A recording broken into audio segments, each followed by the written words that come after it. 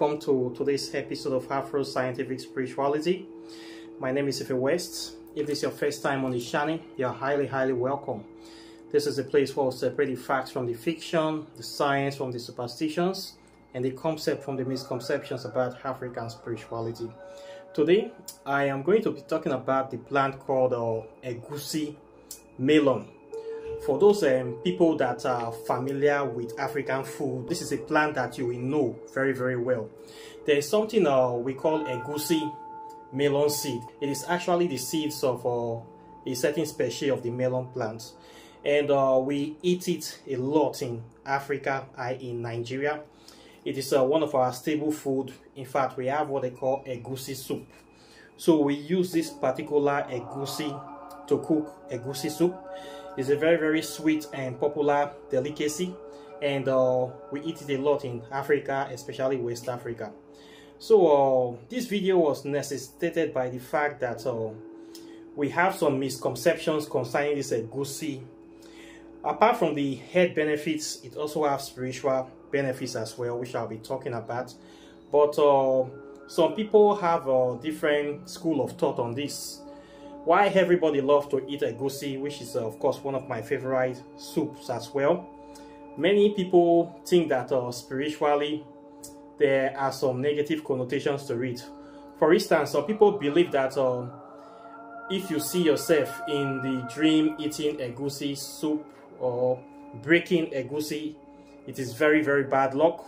Why some people think that if you see yourself in the dream breaking the Egusi seed, it is good luck.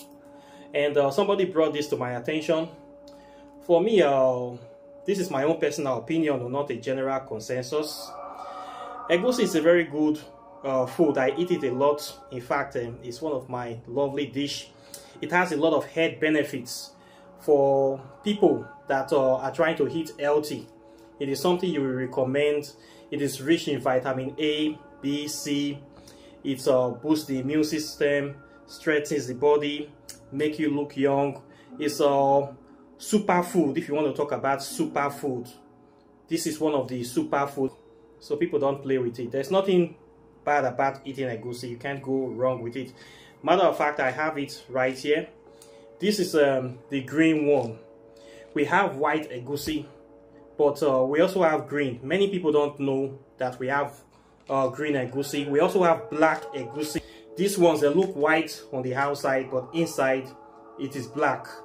Okay, these ones you're going to find in Asia. These two are the major kind of Egusi you're going to find in Asia. These ones, the Asian people, they don't cook Egusi soup. They don't know what it means, and they just eat it. What they do is that they get the seed, they just eat it the way we eat granules. They eat it like snack, pick it one by one, just be showing it, drinking beer, drinking water, discussing. This is the way they eat it here. They don't know that we use this thing to cook soup. And this one too, they do the same thing to it. This one has already been soaked in salt water. Then it's a bit salty. You have to break it open. Then you have to eat it too, like a snack or something like that. This one is not good for cooking. Okay, this one is not good for cooking. It's just good to eat as snack. It's very stressful to even break open. It's for people that I will say if you don't have anything to do, you want to keep yourself busy. This is the kind of thing you need. So I kept it here. I bought this one a long time. I have eaten some. I got tired of eating it, so I just kept it somewhere. But this one is the one I used to cook.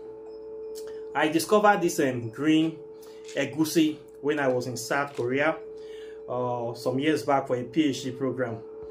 It's very difficult to get. In South Korea, it was very difficult to get African food, and it was quite expensive too. So I was walking around the supermarket one day. I saw this. They were selling it as a snack once again in the place that they normally sell snacks. So I bought it. I got it home. I opened it. I broke it. I found out that it was exactly as Egusi. Inside was white color, and the only difference is that it is green on the outside. So that day I instantly prepared Egusi soup. I add my tomatoes and pepper and my onions, and I grind everything together. I bought some vegetables, and it came out as Egusi soup. So since then I've been using this green Egusi to cook in Asia. Why I use it is that it's the same thing. I researched it. It is Egusi, but it's green. But this one is not popular in West Africa. but they have it in Cameroon. But in Nigeria, people don't know about green egusi. We only know the white one. Okay, if you tell them an egusi is green, they will be shocked. But I'm holding it right here. It exists. Okay, so I eat this all the time. This is what I am using here as my egusi. When people ask me, how do you cope with the Asian food? You are far from home. We still get by. I tell them, we have okra here. We have different kind of vegetables here. We have tomatoes and pepper. We have catfish. We have tilapia. We have all sort of fishes here. The difference is that the way they cook their food is different from the way we at home cook our food. So when I want to cook egusi soup, I get my tomatoes and pepper. I get this one, I blend it together. Then for red oil, there's something that is like red oil. Their red oil is very light. I use it like that. Doesn't make any difference. I add a lot of vegetables. I add their fish inside, and I get my egusi soup. Then for my eba, when people ask me how you get eba, it's by expensive. I simply use baking powder. This is baking flour, all-purpose baking flour. You can see it here. This is what we use for eba and fufu, because we cannot get it here. For you to get eba, to eat eba here, it's real expensive. You can spend like up to 10,000 naira a plate just to say you want to eat eba from Africa. So what we generally use for eba is baking flour. This one is an abomination in Africa, for you to use baking powder to eat soup.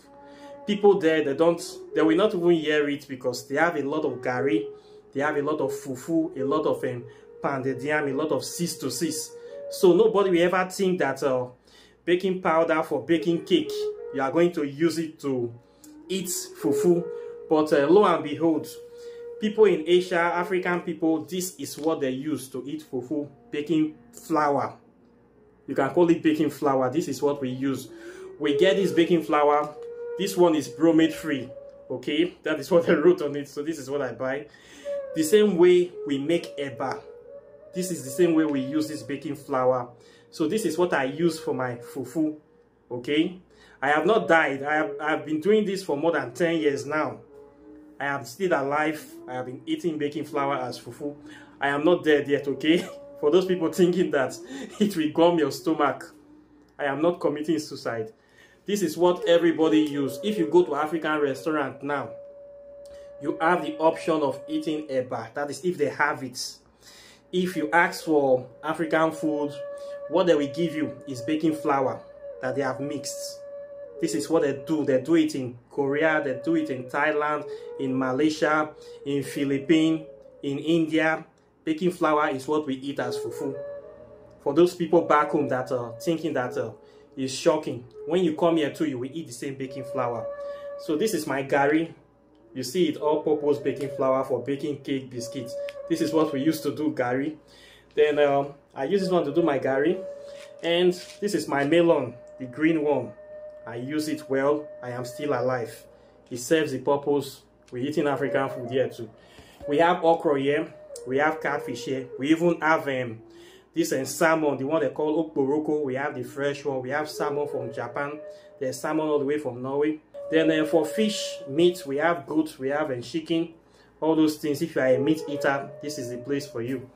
So me, I focus more on fish diets. I eat meat sometimes, but not regularly, just to show that togetherness or something. I eat sometimes outside, but in my house, I use fish to cook. Okay, so this is the baking powder here. This is the melon. Then for the egusi, what this will do for you is that if you see yourself in the dream breaking egusi, for me, it's not that kind of dream that I want to see myself breaking egusi, because breaking it is very, very stressful.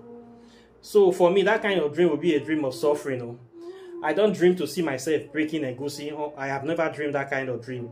For me, it's a dream of cause and problem, based on my interpretation, because this is hardship thing.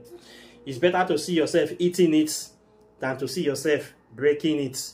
Okay, so for those people saying breaking egusi is prosperity thing, for me, I don't want to have that kind of prosperity. I have not dreamed that kind of dream before. I don't want to see myself suffering in my dream. This is the end of story. This egusi is very good for many things. For women that want to ovulate, that are looking for the fruit of the womb, You need to be eating this thing very, very much. It is good for that department. I'm not saying to patronize you. It has been confirmed. You can go and verify. This one with an okra leaf. For those of you that know okra, that tall plants, I have talked about it before. You get okra leaves and egusi. Use the okra leaves as your vegetable to cook with this egusi soup, okay? When you want to ovulate or something, if you are trying to look for fruit of the womb, you need to be using okra leaf and this thing to be cooking regularly.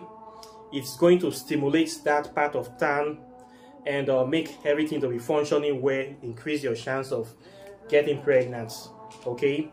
It is also good for men too. It's good for many things, okay? It has a lot of health benefits, too numerous to mention. The botanical name is Citrullus colocynthis. The way they call all these names is shocking for me. The name is on the screen, okay?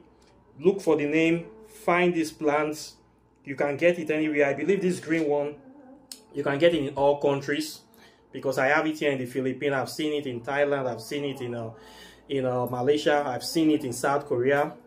And it's also here. The white one is mostly in Africa. You're going to get a white one, okay? But this one is very cheap. This one is less than $5 for a pack, and I've only eaten it twice. So this one here still have two pot of soup is still here with this egusi that is waiting. I have to cook. 2 cooking is left with this egusi that is here in this bottle.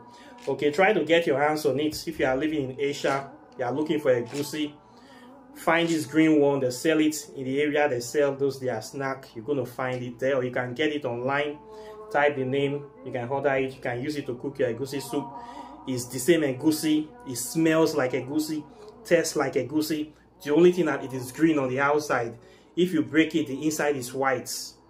Okay, so this is what I use. I've shown you guys today. And egusi is very good for body. I want you guys to do your research about this plant and start eating it. It's very, very good, beneficial, one of our staple food in West Africa. Okay, so this is what I have for you today. Questions and comments are welcome. Please like and share this video, subscribe to the channel, hit the notification bell close to the subscribe button so you'll be the first to get my videos as soon as I release them. And I'll be seeing you in the next video as usual. So take care and bye. Peace.